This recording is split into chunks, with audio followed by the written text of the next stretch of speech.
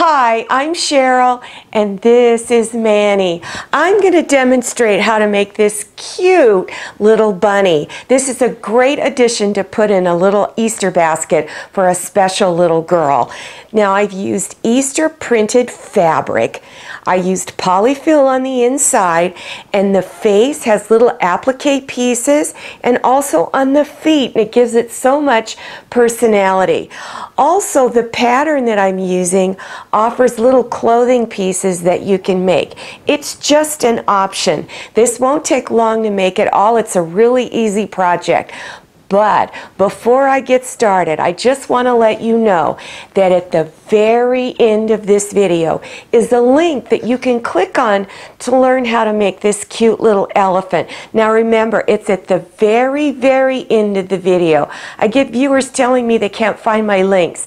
The very, very end. You have to go all the way to the very last shot. Okay, let's get started. Now, all of the pattern books out there, such as the McCalls, the Simplicity, Butterick, and others, they will all have stuffed toy animals in their pattern books, and they're all pretty simple. The one I'm using is by McCalls. It's called Easy Stitch and Save. The pattern number is M9327. Now this not only has the cat, the dog, and the rabbit, it also comes with a bear on it too. On the back, they list the information about the fabrics you can select. It's pretty much any cotton or cotton blends.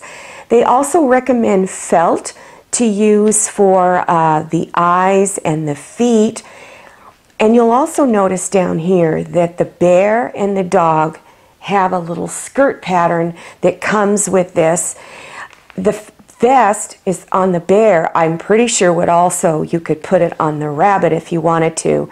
One of the reasons why I liked buying these toy animal patterns is they are great appliques to use in the center of a baby quilt.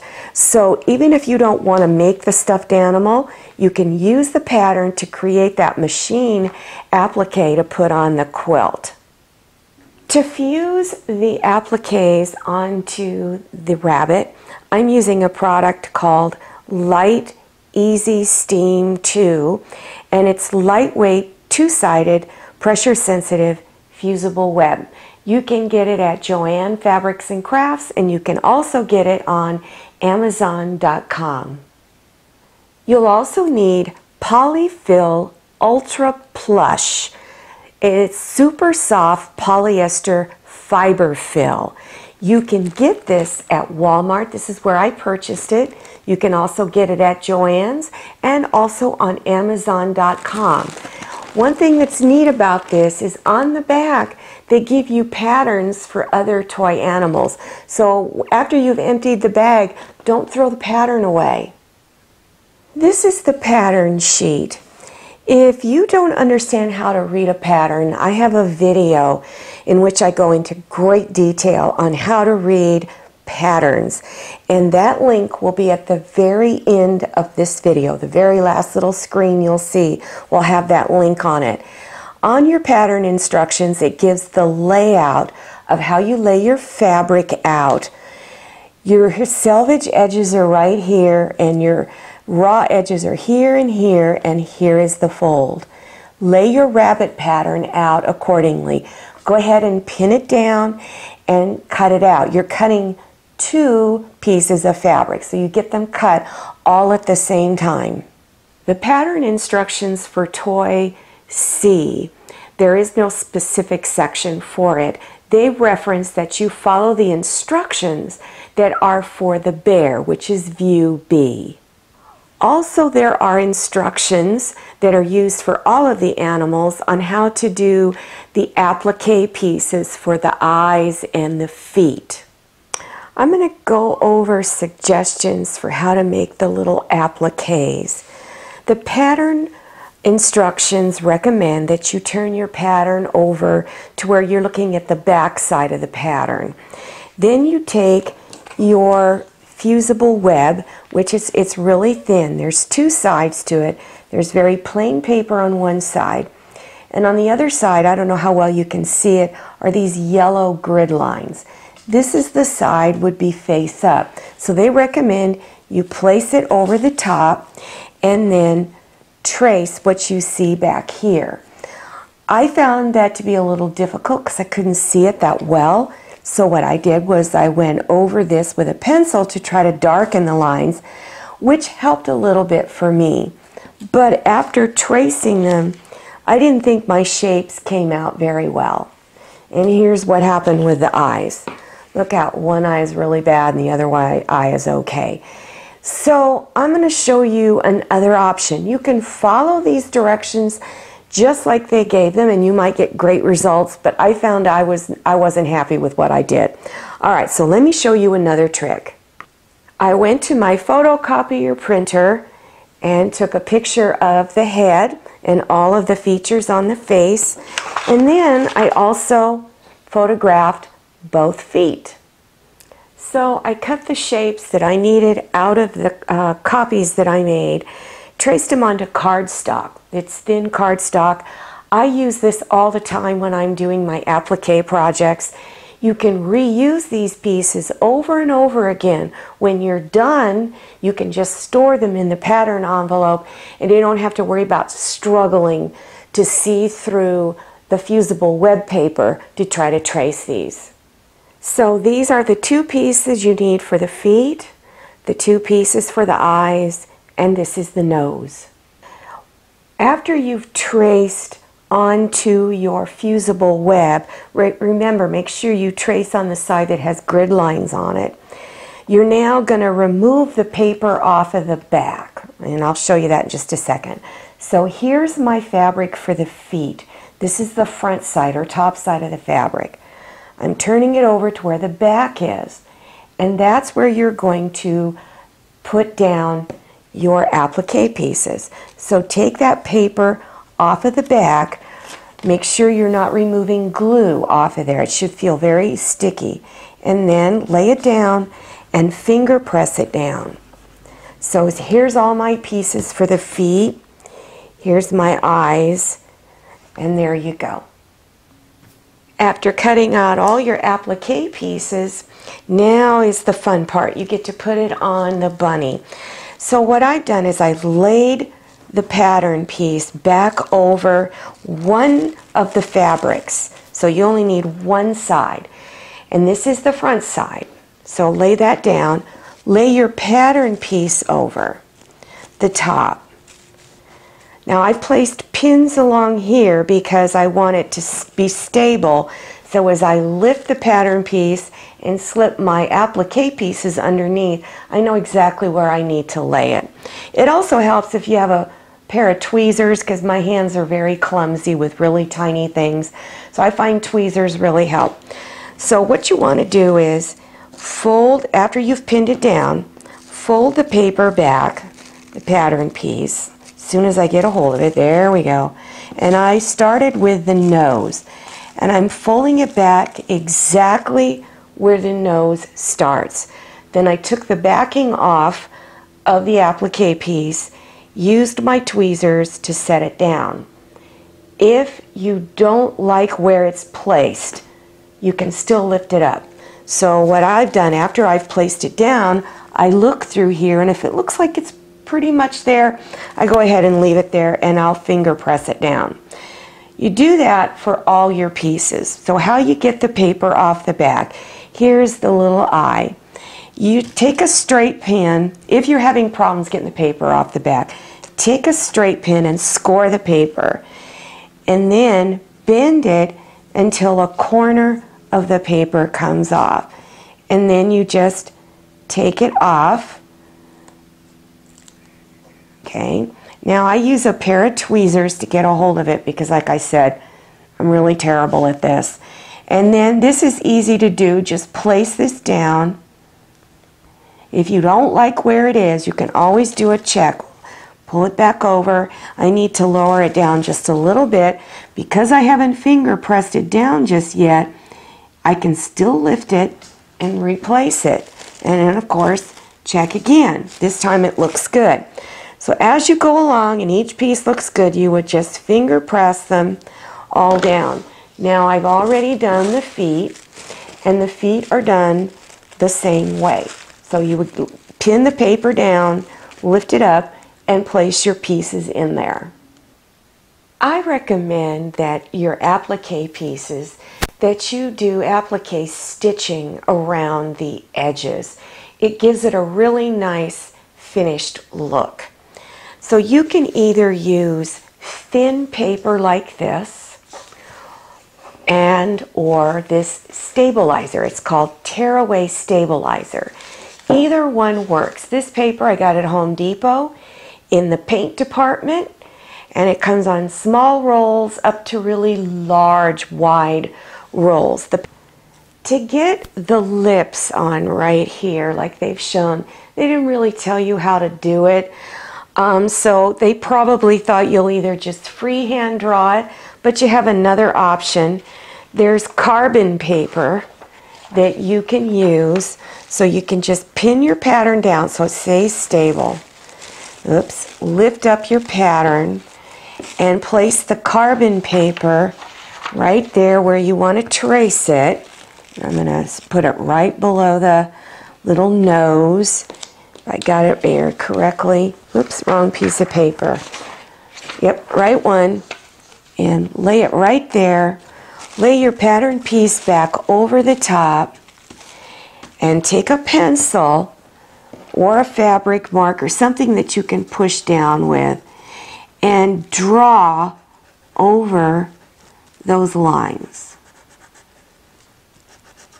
Okay, and when you're done, you have your stitch line done. For the mouth, I'm using this dark fuchsia color, and I'm also going to use it on the feet. The white is going to be for the outer eye, and this bluish, greenish, light turquoise color is going to be for the inner eye.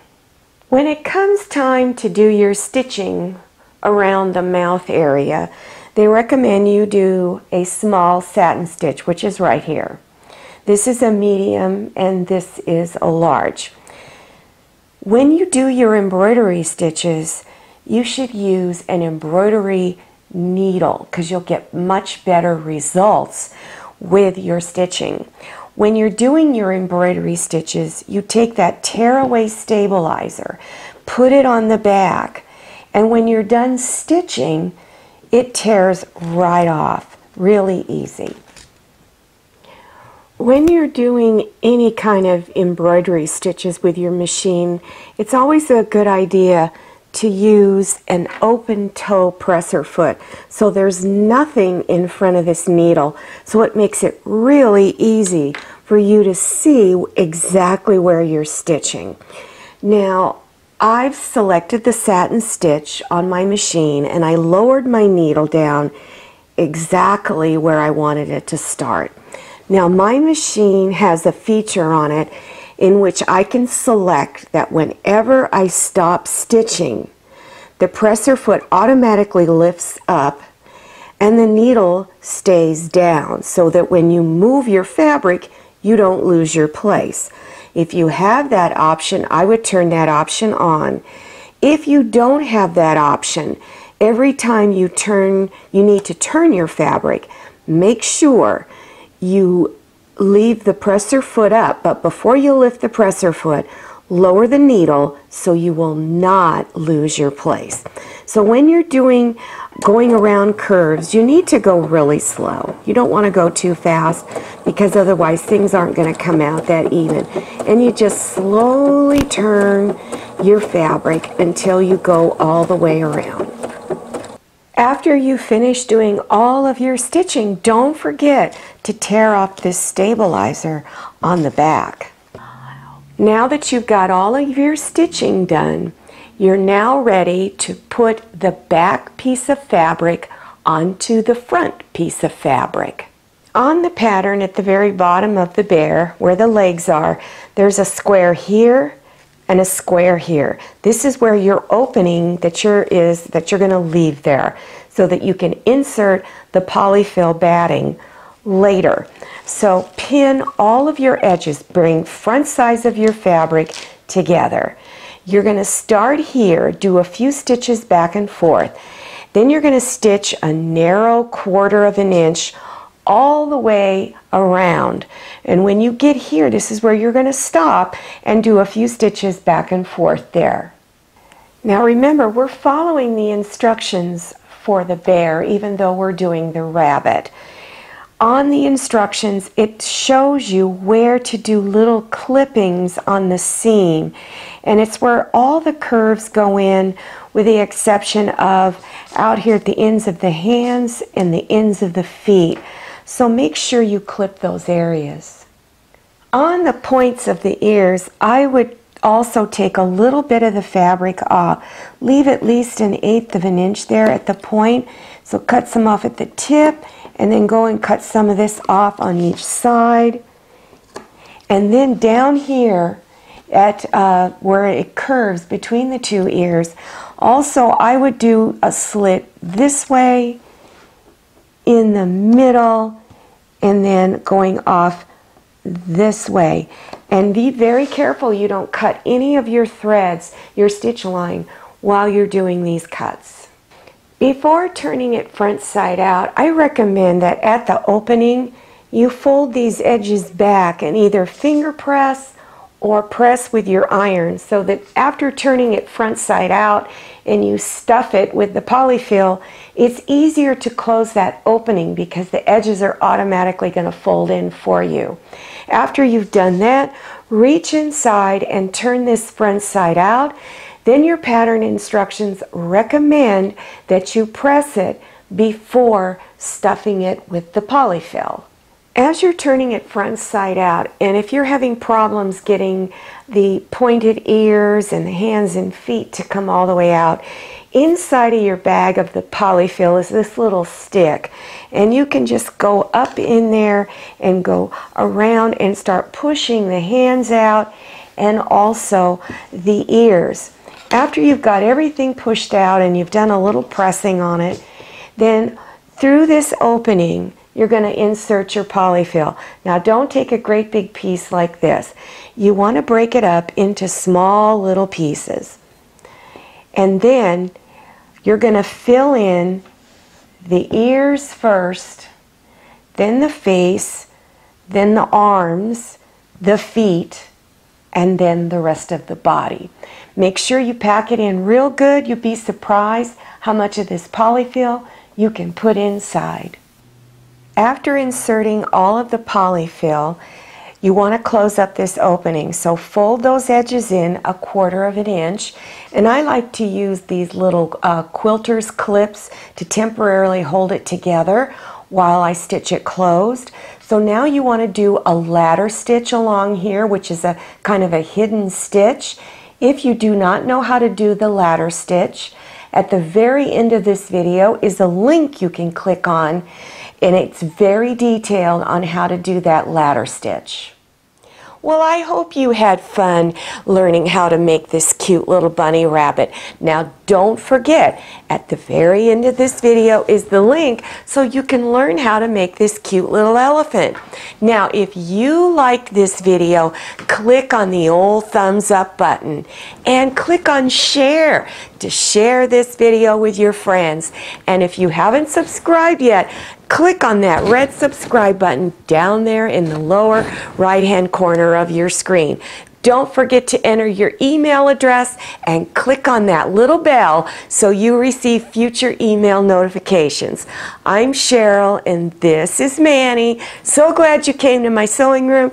See you next time and happy sewing!